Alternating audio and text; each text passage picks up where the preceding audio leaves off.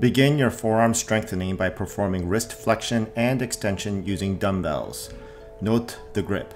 The correct way is to have the thumbs behind, not in front. Build up to 3 sets of 10 repetitions. You may also incorporate isometric or holding contractions in both the flexed or extended positions. Hold each for 5 to 10 seconds.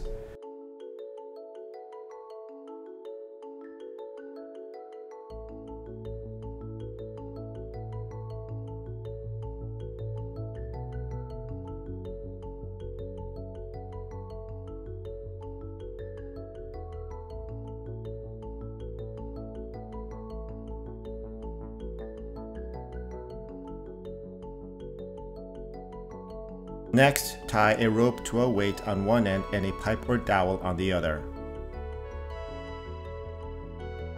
Roll the weight up by alternating the wrist movement.